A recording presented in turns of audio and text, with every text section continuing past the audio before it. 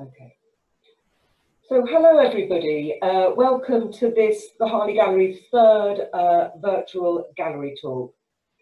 Today I'm really delighted to welcome Hannah Marples to speak to us, and as well as working here at the Portland collection as one of our gallery coordinators, Hannah in her other life is a historic costume interpreter.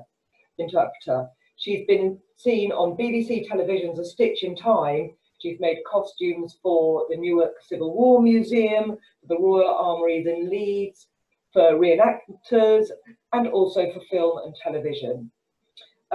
It's been so interesting to hear Hannah look at some of the really lovely historic portraits currently on display in the Portland collection.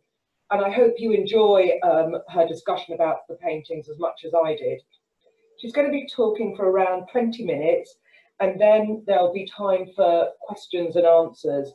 If you want to send questions to me via the chat bar, I'll try and get through them. So right now, if you're ready, Hannah, over to you, and thank you very much. Yes, thank you, Lisa. That was lovely. So as Lisa said, I'm going to discuss some of the portraits, particularly of the 17th century. I'm going to focus on William Cavendish, 1st Duke of Newcastle, and his second wife, Margaret Lucas. And before I delve into that, though, I'm just going to give a little background into my work, just so that you know where I'm coming from. So I studied costume with textiles at Huddersfield University, and I sort of fell into historical costume in our first year, where we did a Victorian bodice, which you can see in the first image there. And then the image in the middle was from my third year placement year, filming A Stitch in Time. And then the last image there is after I graduated, when I started really sort of branching out, freelancing, and that was based on the rainbow portrait of Elizabeth I for a film. So let's get started. I started actually at the Portland collection just over a year ago, which has actually really helped me practice my slow looking, which is sort of the art of analysing pieces, portraits, that sort of thing. And I can tell you I've had many arguments with myself over the paintings we're going to see today. So we're going to start with William Cavendish, 1st Duke of Newcastle, painted by Sir Anthony van Dyck, 1636-7. So I love this image, to be honest, because it is just subtle, you know. A lot of the early 17th century costumes were very lavish, heavily embroidered, decorated, painted, you know, lavish silks and things, but this is a more subtle, expensive, you know, he didn't need to sort of show his wealth, he already had it. So I'm going to start by his undergarments first and sort of guessing what he had underneath this outfit, if it did actually exist, and then we'll work our way out, and then we'll start from top to bottom. So as you can see, just peeking through the sleeves there, through his doublet sleeves, is his linen shirt. You wore your linens closest to your skin because it kept you from smelling, and it was easier to launder, and linen was sort of cheaper but more durable. You could get really expensive linens, but equally you wanted something that you could easily replace closest to your skin, that would have the most wear and tear. You know, you're constantly doing up your breeches, your doublet over your linens, so you need it to be easily replaced or mended, like with darning, things like that. As you can see, because of the tuft coming out of his doublet sleeve, it's a very wide sleeved shirt, common for the period, very fashionable, and it was actually throughout history, medieval through to Victorian, men wore heavily sleeved shirts. So then we move on to his doublet, which is slightly undone at the stomach there, and you can just see on his right his waistline. Now that's very high on modern, you know, standards. Men like to wear their trousers sort of lower down nowadays, but in the 17th century, particularly during the 1630s, the waistline grew higher and higher for men, almost ridiculously cropped, like a crop top. And then you see his skirts, what's called at the bottom of his doublet, which were flaps that lifted up, and underneath at the waistline, the very high waistline. He had either a lacing strip or a hooking strip, which is basically a heavy linen canvas, probably. That was what most of them were made of. And you actually attached your breeches to your doublet, so that if you were riding or walking or whatever, your doublet wouldn't ride up and your trousers wouldn't fall down. So it was like a sort of historical onesie, and you could exit the entire ensemble in one go without having to unhook them all. So that was really helpful. You can see a slight, in the centre there, centre front, his buttons, they seem to be in pairs rather than equally spaced all the way down. That's of course a fashionable thing. Buttons were extremely expensive really for what we see them as today. These were probably silk wrapped buttons. So if I just click here, this is a set of silk wrapped buttons that I made for my final project at uni. And they take about 5 minutes to make, but they are basically a wooden core with silk thread wrapped around them, and you could get loads of different patterns, loads of different colours, and of course you could even have them made in gold or silver thread, and actual gold or silver, not just the colour. So I assume as well that his sleeves, where they are slashed and paned down the centre there, I'd assume that there'd be buttons there too, just in case he wanted to do them up. But of course, a lot of the time during the 17th century, buttonholes and buttons were decorative, and sometimes they didn't actually work at all. They were just there for the sake of being there. And his sleeves actually are fashionable of the time. They're not as paned as other 17th century men's sleeves, but of course they're still fashionable nonetheless. And then we move on to his sash. Now, when I first got into the gallery and saw the sash, I was so excited because I thought this was a changeable taffeta silk sash, until I started looking into it. And I had a conversation with the curator actually, and she told me that originally when William was the Knight of Bath, the sash was red, and then when he was made the Order of the Garter in 1661, the painting was actually updated to show a blue sash, and then over time this is just what's happened to the painting, and this is how the colours have reacted with each other. But actually, if it was changeable taffeta, that would be like, oh, that's so exciting, but obviously it's not, so never mind. So then we move on to his cloak, his outerwear.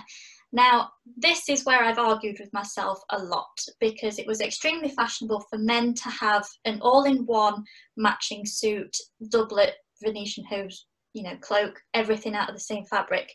But because of the slight difference of texture, I don't know whether this is a very finely milled wool.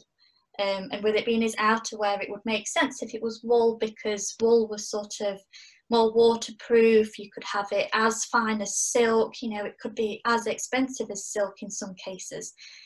But that is one thing I'm unsure of, but hey ho, I'd assume it was lined with silk, so there'd be silk there somewhere.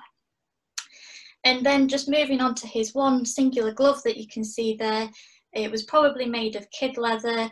There's sort of no decorative thing on the glove. His cuff was attached to his shirt, but probably removable so that the shirt and the cuff could be laundered separately, much like his collar, which probably was made out of a really fine, expensive linen, because as you can see, it's slightly shiny, which means there was more of a production in the manufacture into making it that so. And it was probably tied to the shirt at the back or at the front. You can just see his ties poking out under his little goatee beard there, which is really exciting. And obviously the lace is really deep set, and there was lots of different imagery that people wanted in their lace to show family things or stories or their status. So we're going to move down now to his hose and his hat. It looks like as if it's a wide brimmed, what they called a beaver hat, which sort of was an umbrella term for loads of different hats in the 17th century, made popular by Charles. And you can see his hose. I'm calling them hose because I'd describe these as Venetian hose, or his breeches. there was, you know, much like the waistline, a lot of the breeches rose up towards, you know, the upper thigh area, whereas William's actually keeping it quite modest and keeping it knee length, with his garter there and his roses around his knees, probably to tie the breeches at the knee and then keep his stockings up as well. You can also see the bottom of the tab there of the doublet that's just lined, which is lace, just a narrow sort of braid there. The narrower the lace, it more suggests that it was locally made rather than imported from France or Spain. The sort of more fashionable silks and laces were brought in from Spain and France, but if you had a narrow lace or trim, it sort of suggested it was more your everyday wear, and also it was more sort of locally made. So then we move on to his shoes and his stockings. Now Van Dyck is actually credited to being the first sort of artist that shows the wrinkles in your stockings. I don't know why, but apparently he is. So we'd assumed that his stockings were silk knitted. This also meant they had a bit of stretch in them because of the way they were knitted. And silk stocking knitted silk stockings were becoming more and more popular in England, and the production in this country was booming, really. It was really, you know, taking off. And then you can see his shoe roses. They could be as expensive as a month's wage for some people, and they were often decorated with laces and spangles, which were what we know as sequins today, but spangles could be made out of gold or silver.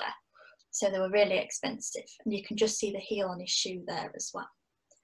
So then we move on to Margaret, his second wife. So this portrait was by Peter Lely from 1665, and it was probably painted for the ceremony of William's dukedom. So she's actually in her sort of court dress here.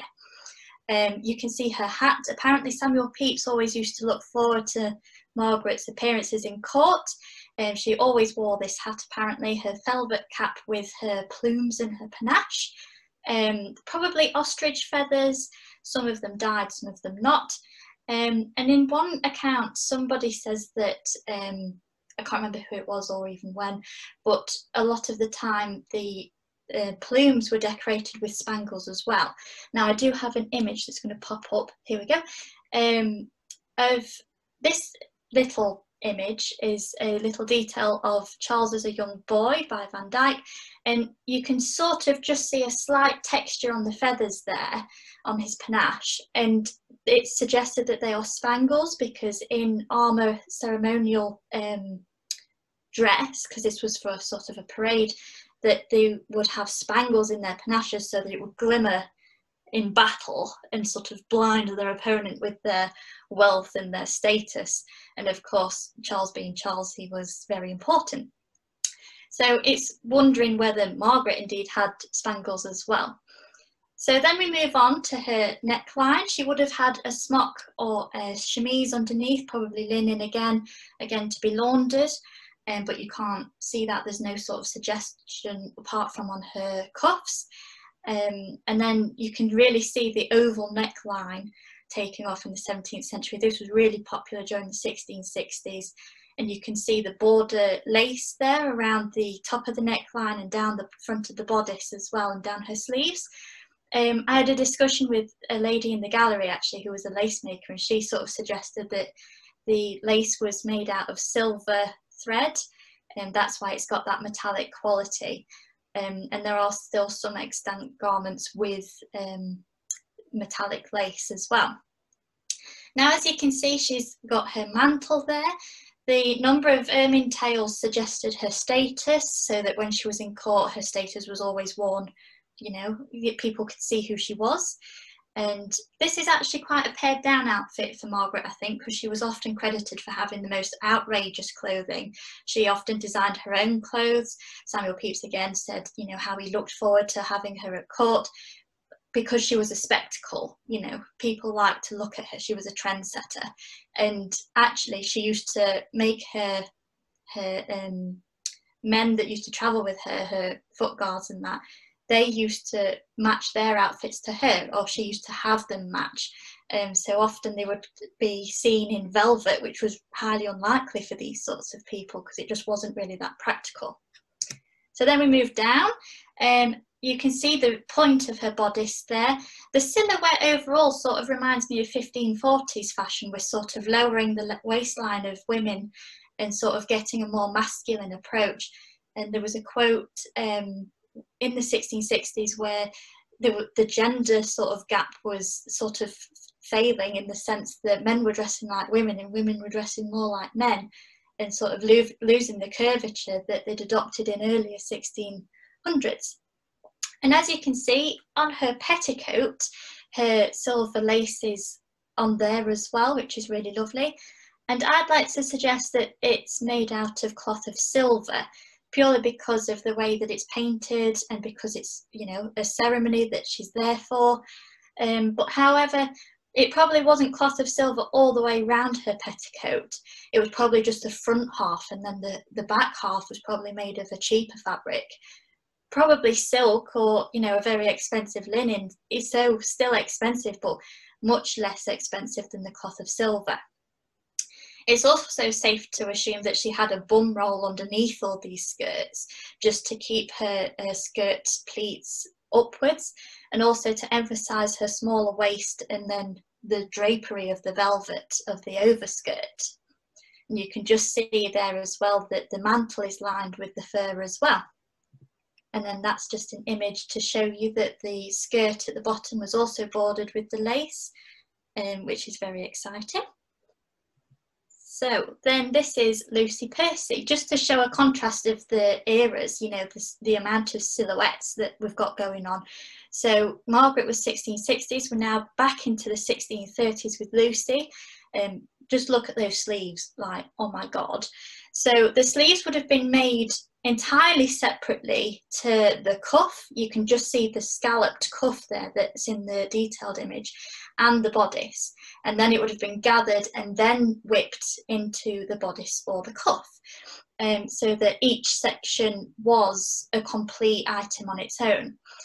She would have had, much like Margaret, which I forgot to mention, her bodice was probably the support system. So earlier in sort of Elizabethan times, we had what we call bodies, and then later in the sort of 18th century, we move on to stays. So it's like their corsets of the time, their structural undergarments. But during the 17th century, because of these swooping necklines, which were also mirrored in the back, it was easier for garments to have their own structure within the bodice itself, rather than having two separate garments, which also meant that the bodices were probably laced at the back, which it's quite sad that nobody's really painted from the back, because it would really reveal more constructive things and clues as to how these garments were made. And as you can see with the painting as well, of the silk there, it's really sort of lovely thick taffeta. It's really thick silk there with the creases. And it's safe to say that her smock is the stability of her sleeves. Look how wide the linen is of her smock that's just poking through the pane sleeves. These sleeves are actually reminiscent of the men's sleeves that I was on about earlier, with the massive panes. You could have more or less panes depending on who you were, your fabrics and things like that.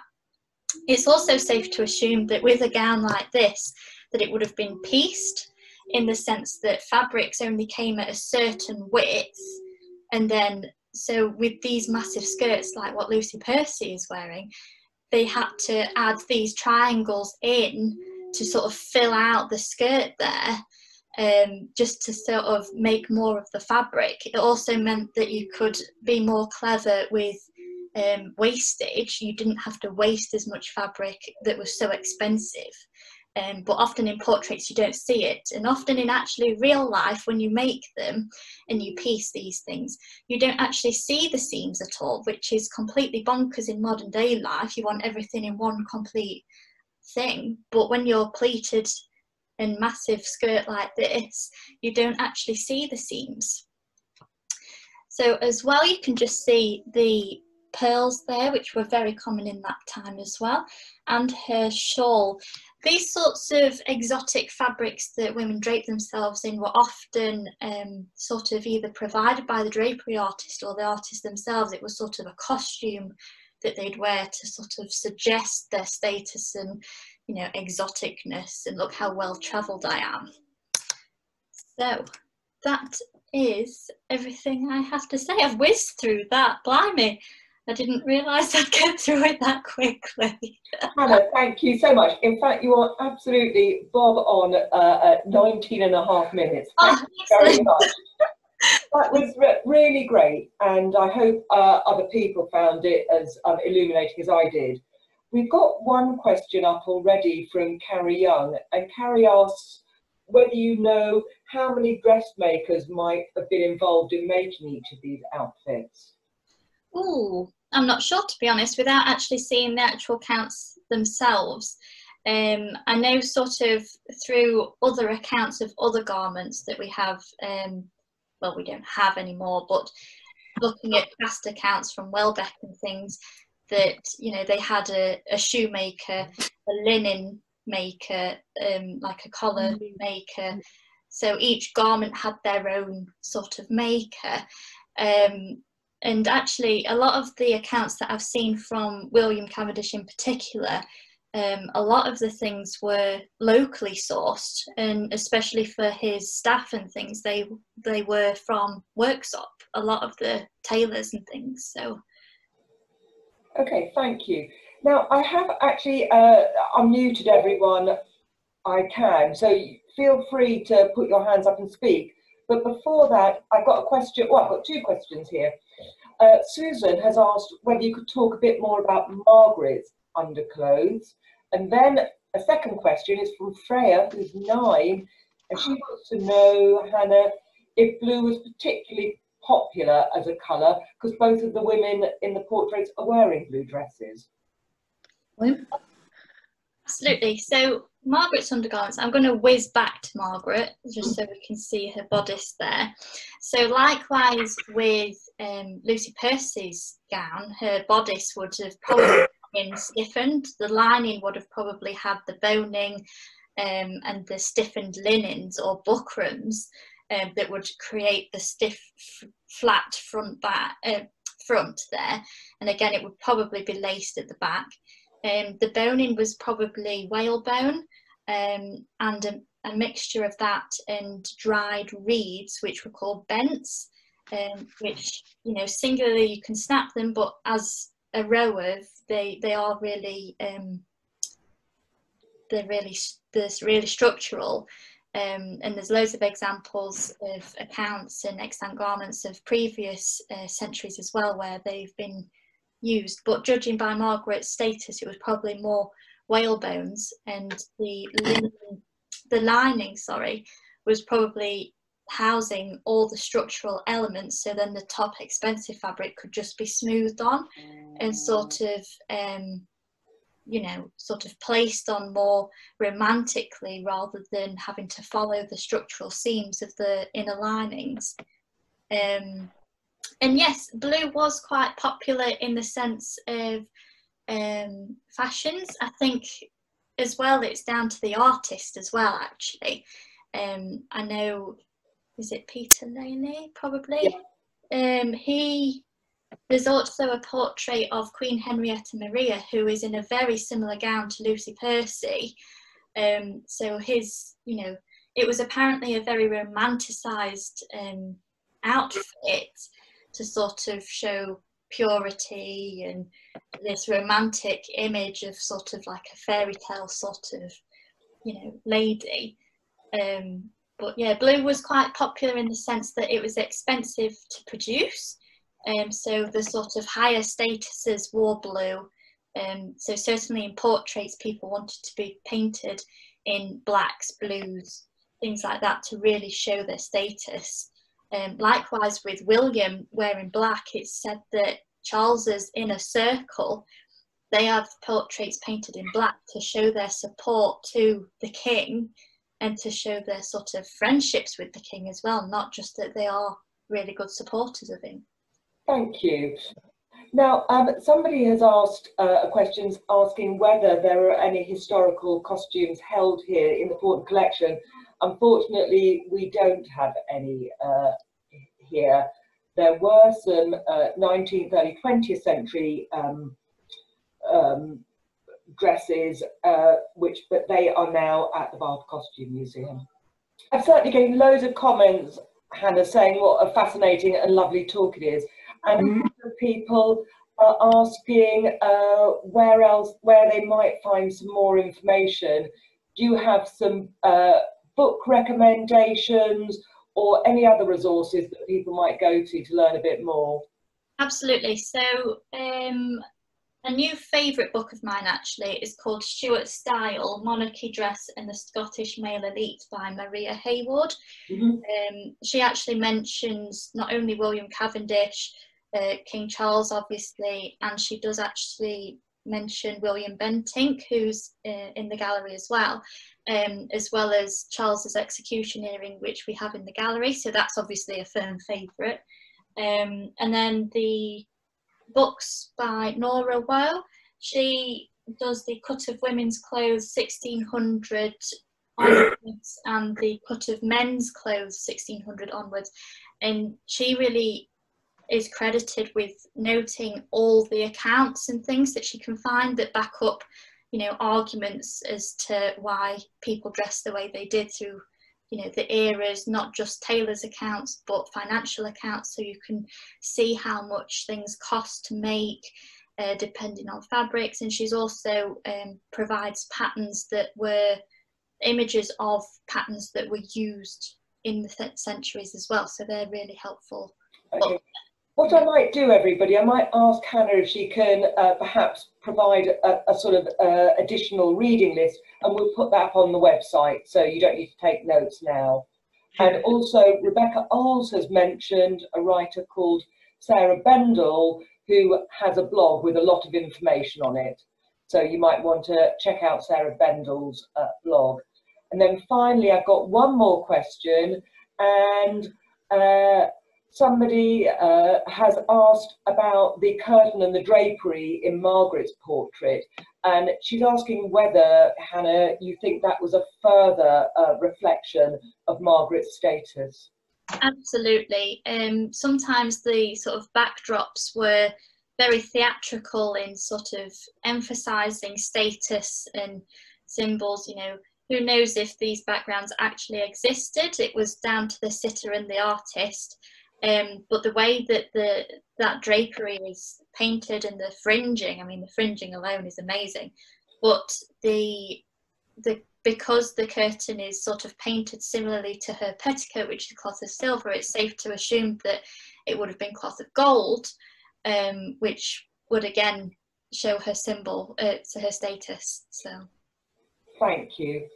Well, that's taken us to 12:30, and that's the end of the talk. I think we've got another thanks, very interesting, Hannah, and it has been really great. It's wonderful to have you as a member of staff and to have all of that body of particular knowledge.